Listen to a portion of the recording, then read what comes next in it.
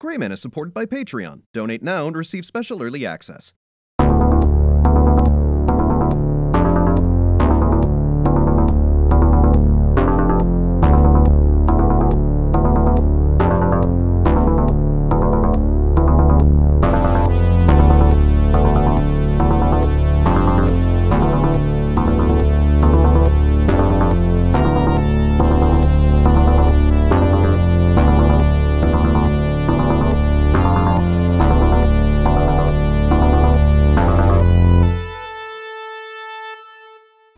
I'm the Gray Man, and it's the end. But the moment has been prepared for. After 7 long years in the driver's seat, Stephen Moffat is stepping down as the head writer and showrunner of Doctor Who, with Peter Capaldi's final episode this Christmas serving as his swan song. Now, it's safe to say that Moffat's run on the show has been controversial. And that's all I'm gonna say about that! Regardless, Moffat's impact on the show is undeniable, so it only feels right to take it all in, for good and for ill. In the end, Moffat's written some good stuff, some average stuff, and some stuff that's outright crap. So today, we're gonna take a look at the top 6 best and worst Stephen Moffat episodes. Now, you're probably wondering why this is a top 6 versus, say, a top 10 or even a top 5. Well, Moffat got to preside over 2 Doctors with 3 seasons each, so I felt it was only fair that Matt Smith and Peter Capaldi got equal time. Couple of ground rules. First off, I'm only covering episodes Stephen Moffat is a credited writer on. So even if it's a good episode like Flatline or a shit episode like Forest of the Night, Moffat didn't write either of those, so they're not on the list. Second, I will only be covering episodes after Moffat took over as showrunner, so none of the episodes he wrote for the Russell T Davies era. If you want a top 6 of those episodes, here you go. Come on, you knew Blink was going to be number 1 anyway. Finally, a weird trend I've noticed is that Moffat's successes eerily mirror his failures. He's the king of 2 steps forward, 3 steps back. Therefore, my choices on best versus worst will be episodes that show this trend side by side. So I'll be showing one episode that succeeded and complement it with another episode that failed. With that out of the way, let's get started. Oh, and spoilers. Spoilers. Spoilers. Spoilers. Spoilers. Spoilers. Spoilers. Number 6 best. The Zygon Inversion. Series 8 got kind of a mixed reception, and a lot of ideas they had about this new, darker Doctor didn't really pan out. Series 9 decided to shake things up by lightening the 12th Doctor up somewhat. There we go. But also tried an experiment of giving us a season of nothing but 2-parters, giving Doctor Who fans a taste of the classic show format while maintaining the modern production. Perhaps the best of this lot was the story where a splinter group of Zygons try to disturb the peace agreed on in the Day of the Doctor and try to take over the world. The leader of the Splinter Zygons, nicknamed Bonnie, ends up taking Clara's form and tries to break into unit headquarters to find an ultimate weapon that'll bring the Earthlings to their knees. This episode had some uncomfortable real-world connotations, as London had just suffered a terrorist attack shortly before airing. But there's still a lot to like from a storytelling and acting perspective. We get a major supporting turn for Osgood, Jenna Coleman gets an extremely fun villain turn as Bonnie, the Doctor is carrying on in rare form with the whole Dr. Disco bit. Dr. Funkenstein. Yes, we know who you are. Capaldi gets one of the all-time best monologues the Doctor has ever delivered about war and conflict. If Capaldi had submitted this scene for award consideration, he'd have knocked it out of the park. When you fire that first shot, no matter how right you feel, you have no idea who's going to die. How many hearts will be broken? How many lives shattered? How much blood will spill until everybody does what they were always going to have to do from the very beginning? Sit down and talk! Moffat collaborated on this episode with Peter Harness, who got off to a rocky start with the poorly received Kill the Moon. Thankfully, both were able to come together and deliver a classic 2-parter. Do you know what thinking is? It's just a fancy word for changing your mind. Number 6 worst.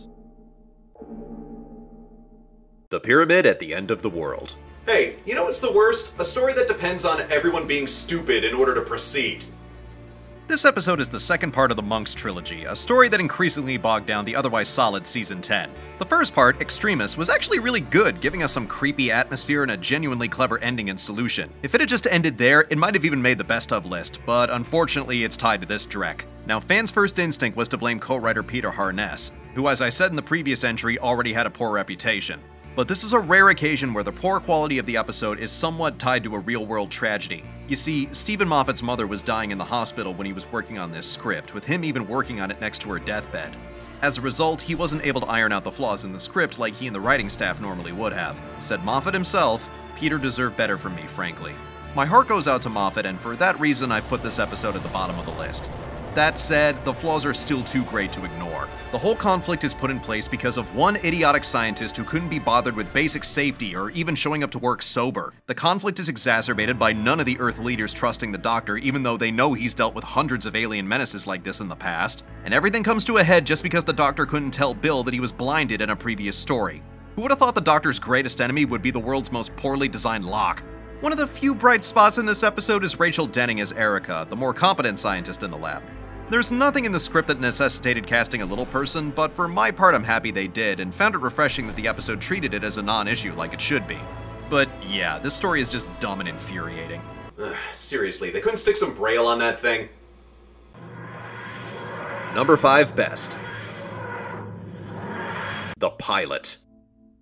It had been over a year since the last time we saw Peter Capaldi, and during that time both he and Moffat announced that they'd be leaving the show after season 10.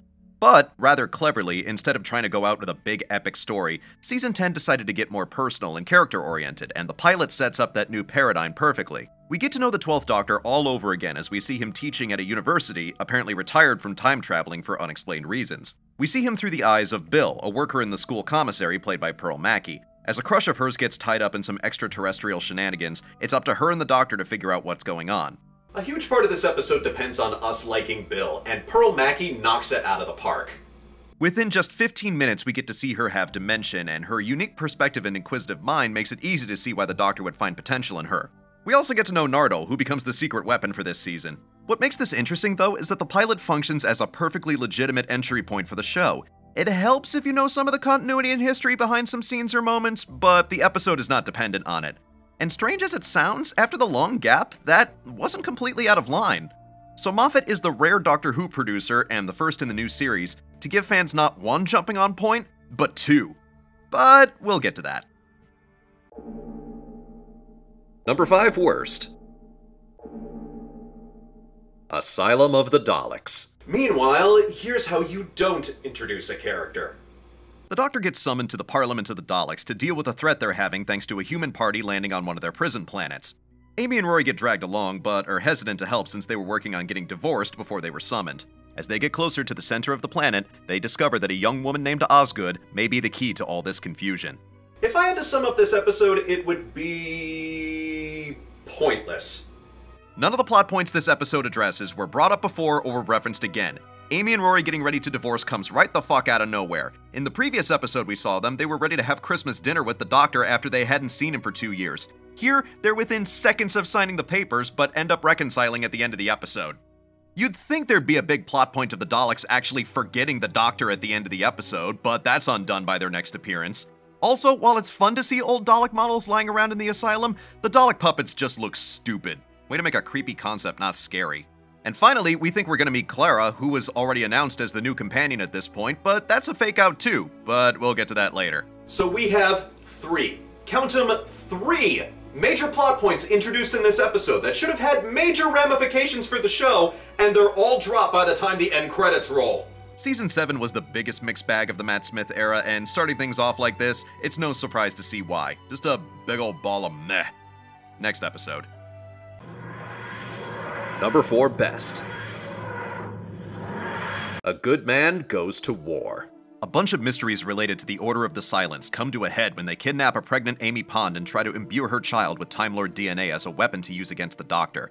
Their leader, Madame Kavarian, has recruited the Papal mainframe as security and are waiting on high alert at the meteor base of Demons Run for the Doctor to arrive. There's a lot to gush about with this episode, so I'm just gonna go in order. First off, the opening is awesome, with Rory taking up the mantle of the last Centurion again and storming the Cyberman base for information on Amy's whereabouts. Rory has truly come into his own as a character this season and is a stone-cold badass this entire episode. Where is my wife? Oh, don't give me those blank looks. Second, this is the episode that introduces the Paternoster Gang, one of the best supporting casts in the history of the show. Vostra and Jenny were so popular, fans almost immediately demanded they get their own spin-off, and it's a shame that never happened. Strax the Sontaran medic is also hilarious in almost anything he does and says. I hope someday to meet you in the glory of battle, but I shall crush the life from your worthless human form. Try and get some rest. Actually, even the one-off characters in this episode are really good. The Headless Monks are so creepy and awesome, I'm sad they never appeared again after this episode. Lorna Bucket is adorably tragic, and you even have comic relief like the fat one and his husband, the thin one. Third, even on the limited budget the show has, they had the Doctor pull out all the stops with the army he uses to finally infiltrate Demon's Run, featuring a ton of fun callbacks and some of Matt Smith's most memorable acting. Oh, look, I'm angry, that's new. I'm really not sure what's going to happen now. And while I'm not going to spoil the ending, it ends on a really satisfying reveal that leaves you pumped to watch the next episode. I didn't put the second part, Let's Kill Hitler, on the list because of the tone shift and some continuity problems that do make it a bit of a come down from such an intense episode. Not least of which the entirety of Torchwood Miracle Day happening in between episodes and nobody so much as acknowledges it. But that's fine by me. Giant stone vagina my ass. Number 4 worst. The Snowman. A Good Man Goes to War showed how you do a good mid-season finale. This shows how you do a bad mid-season premiere. The Doctor has been sulking in 19th century London after Amy and Rory have left, refusing to travel and moonlighting as a detective with the Paternoster gang. Meanwhile, the Great Intelligence has been psychically possessing snow to form ice creatures to take over the world. Another version of Clara, this time a governess moonlighting as a barmaid, tries to figure out what's going on and encourage the Doctor to come out of retirement and save everyone. Unlike Asylum of the Daleks, I wouldn't call this episode pointless. What I would call it is terribly uninteresting. New Who has revived plenty of classic villains from the old show, but the Great Intelligence is not one of them. We haven't seen the Great Intelligence since the second Doctor's era, and in my opinion was a poor choice as an arc villain for Season 7. I don't care if you got Ian McKellen to voice it, all I see is an angry snow globe in the middle of your parlor. Speaking of which, the snowmen also aren't scary. The whole time I keep thinking of the abominable snow goons from Calvin and Hobbes. I also have a hard time believing the Doctor would just up and retire after Amy and Rory have gone. He's certainly been sad when companions leave, yes, but he's always been able to carry on in the face of tragedy.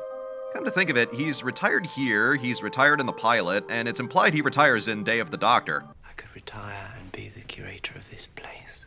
Moffat, this show is about time and space. Why are you trying to take the time and space away?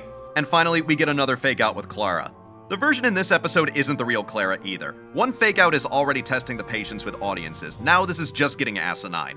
There are some positives to this episode, not least of which we get to hang out with the Paternoster gang some more. I'm a lizard woman from the dawn of time, and this is my wife. And the reveal of the new console room gives me a big ol' nerd boner every time I see it. But yeah, boring mystery with uninteresting villains. Forgive the pun, but this one just left me out in the cold. I resent your implication of impropriety. Number 3 best. The Time of the Doctor. Season 7 will always have the 50th anniversary specials, but other than that, it was a wildly uneven year, and a sad note for Matt Smith to go out on. Fortunately though, it stuck the landing with Time of the Doctor, one of the best regeneration stories in the show's history. The Doctor finds himself trapped on Trenzalore, the planet he's fated to die on in a great battle against all of his enemies.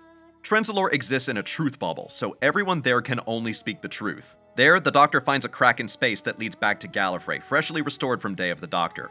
All he has to do is speak his true name and the Time Lords can return. But with all of the Doctor's enemies in orbit around Trenzalore, bringing them back is guaranteed to reignite the Time War. Forced into a stalemate, the Doctor dedicates himself to defending the people on Trenzalore for as long as he can. But as the years pass and he ages, the Doctor discovers he's finally out of regenerations, meaning this could truly be his last stand. Oh, and he's trying to help Clara cook a Christmas turkey, as if he didn't have enough to think about. As you can no doubt tell, this episode is packed and has a lot to wrap up as Matt Smith's final adventure. Supposedly, Moffat considered a year-long arc where the Doctor was trapped on Trenzalore and each episode he had to fight off a new invader. But when Matt Smith announced he was leaving, Moffat instead decided to take all of his best ideas and cram them into one episode. Under those circumstances, it's remarkable this works as well as it does. The cracks in space, the Order of the Silence, Gallifrey returning, the name of the Doctor, answering the question about the Doctor's number of regenerations, this episode has a lot to wrap up, but it does so excellently. Yeah, I wish some things had been more fleshed out, but after Moffat got drunk on asking too many questions with not enough answers, I'm happy with an all-killer, no-filler approach. Heck, this episode is so thorough, it fills in a plot hole from David Tennant's era about the Metacrisis Doctor. Matt Smith gets to play every possible emotion here in his final turn. Silly, sad, righteous, vulnerable, and finally heartwarming, with perhaps the best final speech yet in the new series. Good night, Raggedy Man. We'll miss you. I will always remember when the Doctor was me. Number 3 worst. The Bells of St. John. Time of the Doctor showed how to say goodbye to a character. Bells of St. John shows how to not introduce one. The Great Intelligence has traveled to 20th century London and is trapping souls in a massive Wi-Fi network. The Doctor discovers Clara is in the 20th century and decides to go meet her for real to figure out why she keeps reappearing across history. While there, she gets wrapped up in the Great Intelligence's plan, and it's up to her and the Doctor to save the day. You've probably noticed by now that I've put all 3 of Clara's introduction episodes on this list. There's a reason for that. You shouldn't need 3 episodes to introduce somebody! I really didn't intend to bash Clara as much as I have on this list. I feel bad about it because Jenna Coleman is a genuinely good actress and has plenty of chemistry with Matt Smith and later Peter Capaldi. But that's all presentation. On paper, they completely drop the ball with her character. Bells of St. John sets up an unfortunate trend where the plot of any given episode is less about what's going on and more about the Doctor's obsession with Clara, which, even if it's played for comedy, still comes off as creepy in this episode. Do you just crook your finger and people just jump in your snog box and fly away? It is not a snog box. I'll be the judge of that. The problem with this obsession is not only does it derail the story, but Clara herself isn't very well defined by this point as a character. This is the 3rd version of her we've met so far, so we literally don't know what to think about her. She's a mystery first and a character second, which just hangs a big albatross around all of her episodes. And this one is no exception. Once again, the Great Intelligence proves to be an uninteresting villain, and the haunted Wi-Fi is a good idea with a weak and kind of nonsensical execution. What's worse, Clara doesn't join the Doctor in the TARDIS at the end of the episode. Come back tomorrow. Why? Because tomorrow I might say yes. Oh my god, lady, we've had to put up with 3 episodes of this crap. Are you getting on the spaceship or not? I had huge problems with Clara until the bitter end, but thankfully she became a better defined character by the time Peter Capaldi came on. Here, I'm not given a reason to care, and the reveal of her connection to the Doctor is seriously underwhelming. To quote the Chique Geeks, I was hoping she was someone more interesting, to be honest. Number 2 best. Heaven Sent. The Doctor finds himself locked up alone inside a castle with a dangerous creature that'll kill him on contact. The castle is able to shift rooms on the fly, making it difficult to find the way out. Having just lost Clara in the previous episode, the Doctor has to find his way out while dealing with his grief, and also trying to figure out who imprisoned him in the first place. The Doctor has always found the best part of himself thanks to the company of his companions, but what does he do when he's all by himself? What does he do when everything has been taken from him? Well, the good news is that he's still the Doctor. He's still analytical, he's still passionate, he's still determined, and he's still a bit ruthless when the occasion calls for it. If it were any part of killing her, and you're not afraid, then you understand nothing at all. This entire episode is down to Moffat's script, Capaldi's simmering burn of a performance, and Rachel Talale's direction. It's making Doctor Who without a net. But at the same time, it's a story that gives you space to take everything in, to go somewhere the show has never gone before, and have the Doctor be at his most vulnerable. It also has the Doctor at his most clever, showing his thought process while in danger, and also has a killer ending once he finally figures out everything that's been going on. To talk about it anymore would spoil the experience. By any definition, this episode is a triumph. I'm nothing without an audience. Number 2 worst. Hell Bent. I really didn't want to put this episode this high on the list. I didn't even want to put it on the list at all, but I eventually realized that if I didn't, I'd be lying to myself. Hellbent is the nadir of what Moffat has been doing ever since he introduced Clara, making the show all about her. Arguably, in spite of defining her personality more when Capaldi came on, the trade-off was all of his important moments being overshadowed by her.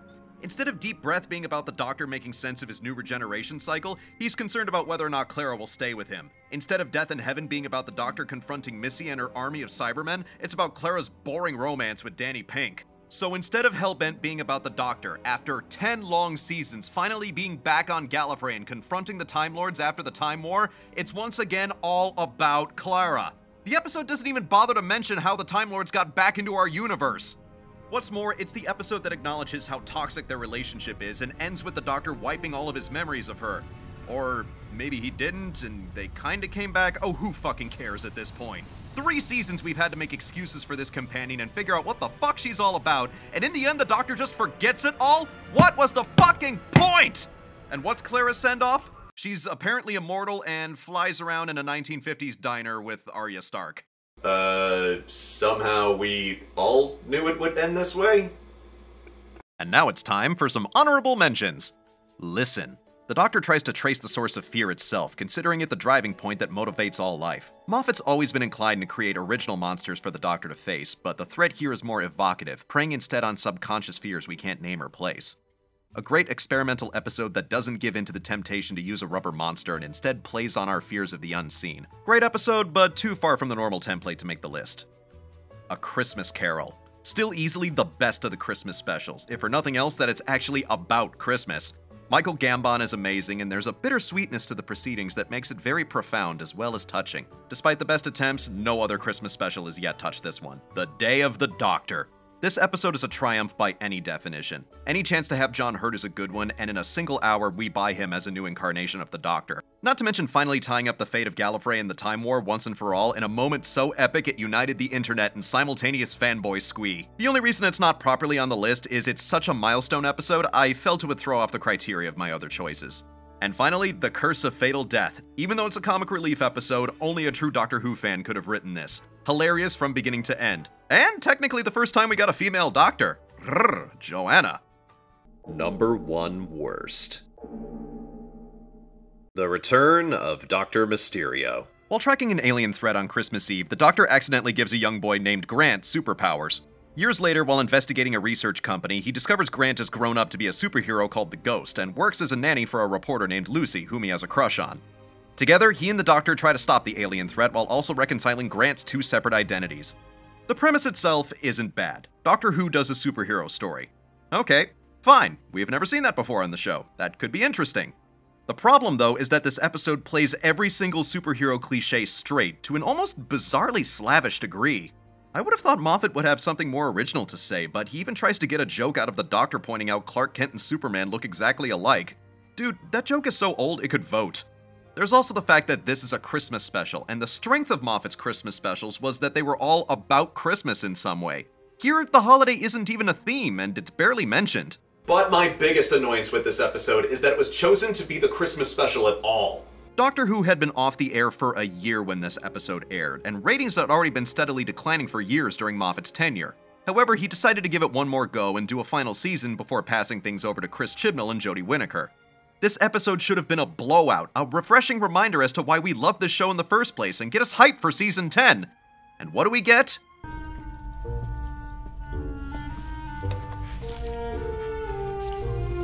This episode isn't the most poorly made, or most boring, or even the most offensively bad, but a run-of-the-mill cliché fest that features clichés from a completely different genre, released during a time when we really needed hype for Doctor Who?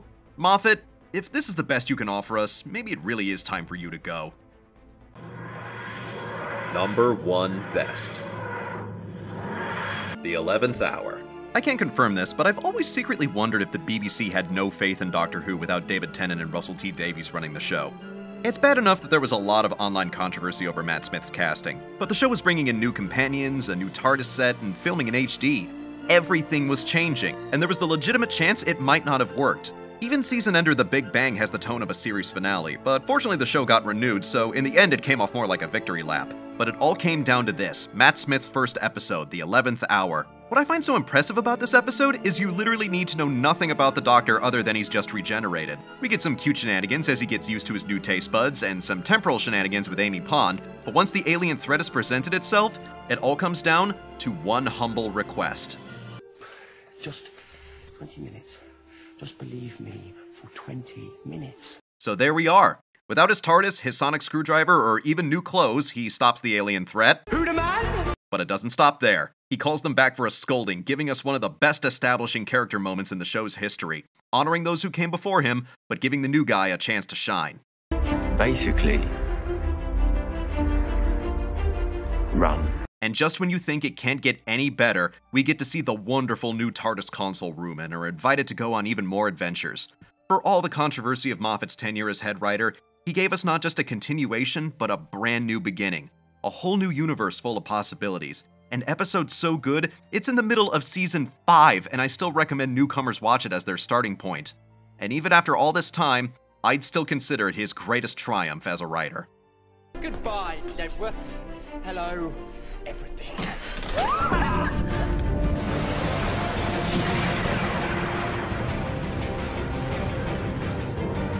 So that was my best and worst of Stephen Moffat. Final thoughts?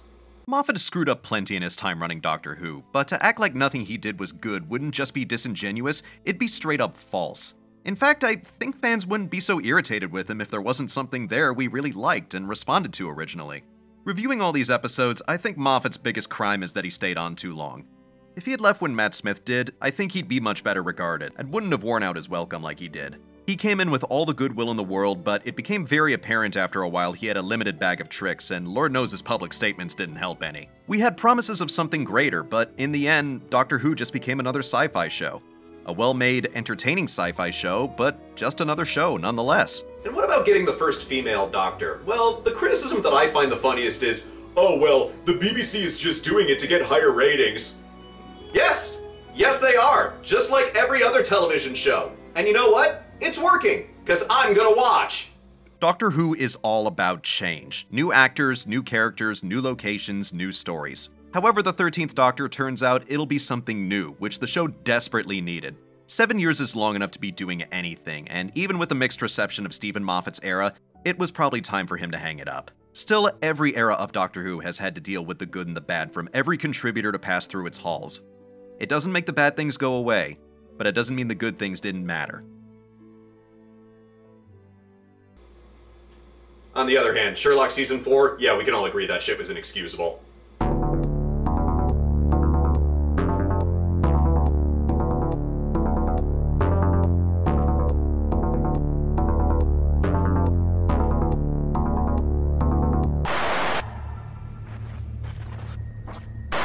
Don't blink.